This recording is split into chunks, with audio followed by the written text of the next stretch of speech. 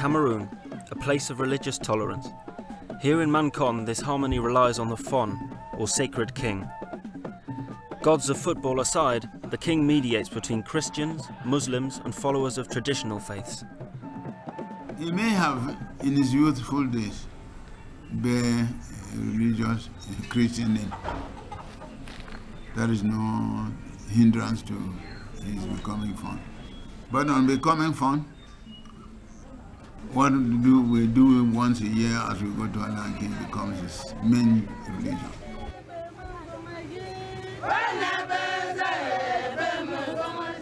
It is a happy event when the king of Mankon goes to Ala'a Nkyi. Once a year, the entire court assembles in this sacred place.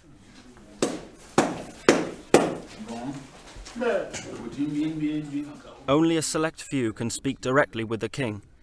Even the pouring of palm wine is a special privilege.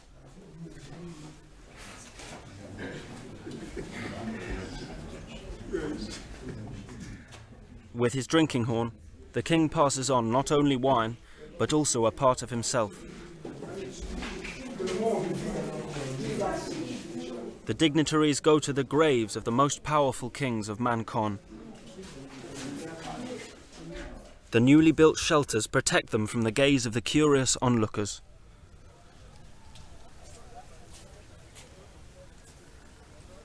The tradition says that before any big occasion, the Fon has to come and commune with his ancestors, tell them his purpose of coming here, what is going to happen, report it to them, and then he will ask them for a blessing, word of illnesses from among the people.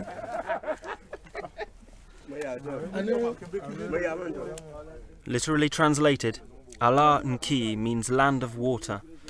The nearby river is holy and may only be visited by the king and his priests. Before he does the inauguration, he will go down to the river there to be cleansed before he comes and starts the sacrifice. The sound from the elephant tusk is considered the voice of the king. It announces the end of a secretive ritual when the holy river water is carried away in calabashes. The water gives the king a new lease of life, which he then symbolically passes on to his followers.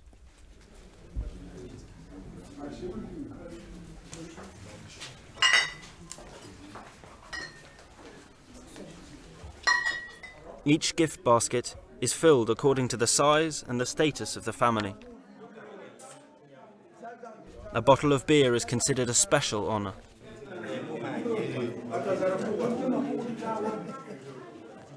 Everyone from the Achu National Court gets something. The offering of food gives a clear message. The king is considered a source of life, materially as well as spiritually.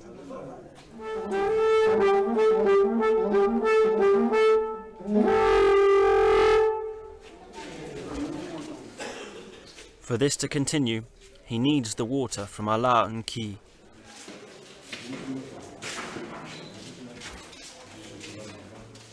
The Fon's water came from that spring,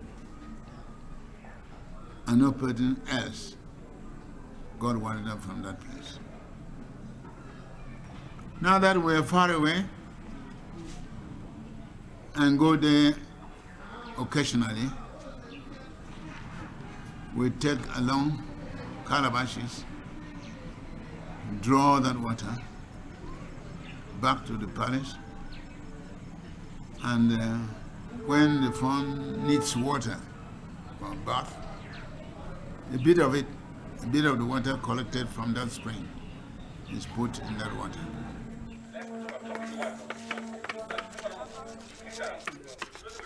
According to the traditional culture of iconography, any object can have a spiritual dimension. This idea is the basis for crafts produced by the community.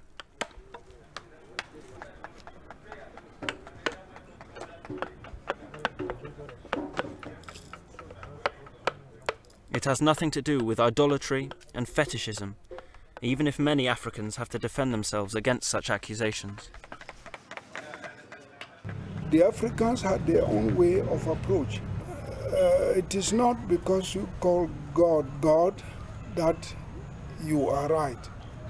I call God we, and I think it's the way, my own way of expressing that same idea which you have about God. In Ala'a Nkyi, the annual celebrations begin with the tradition of the king passing the power of their ancestors onto the people. But at the great feast of Mankon, the emphasis is on tolerance of all religions. This occasion involves all the religious groups. Therefore, the communal service is most appropriate on that occasion for all the faithfuls of the land.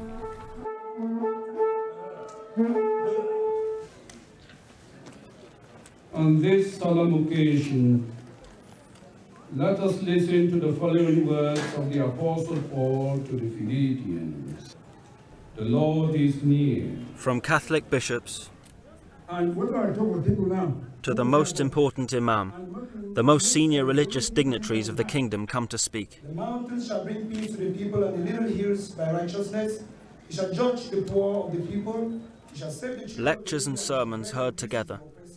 This celebration shows that different faiths do not have to mark a fundamental separation between people.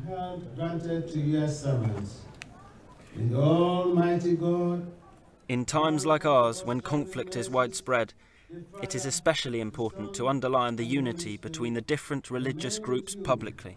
Amen with us. The horn, the voice of the king, gives the signal to start the masked dances.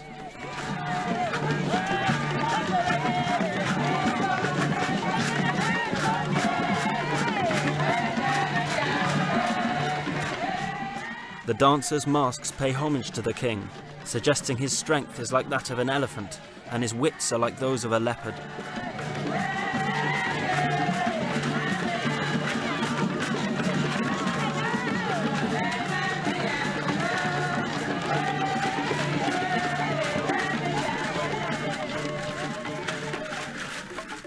These dances hark back to a time long before the arrival of the Islamic and Christian missionaries.